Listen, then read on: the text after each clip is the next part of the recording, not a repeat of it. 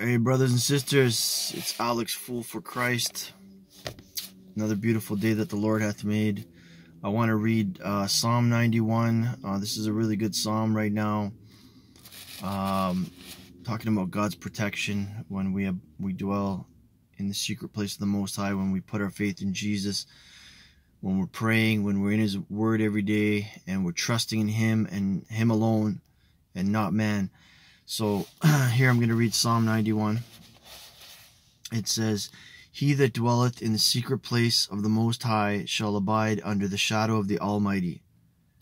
I will say of the Lord, He is my refuge and my fortress, my God, in Him will I trust. Surely He shall deliver thee from the snare of the fowler, and from the noisome pestilence. He shall cover thee with His feathers, and under His wings shalt thou trust. His truth shall be thy shield and buckler.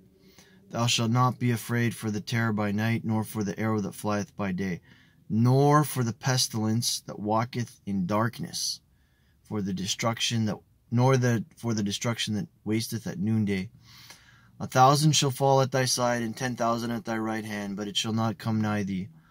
Only with thine eyes shalt thou behold and see the reward of the wicked. Because thou hast made the Lord, which is my refuge, even the Most High, thy habitation. There shall no evil befall thee, neither shall any plague come nigh thy dwelling. For He shall give His angels charge over thee, to keep thee in all thy ways. They shall bear thee up in their hands, lest thou dash thy foot against a stone.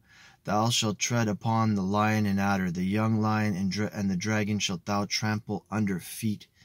Because He has set His love upon me, therefore will I deliver him. I will set him on high, because he hath known my name.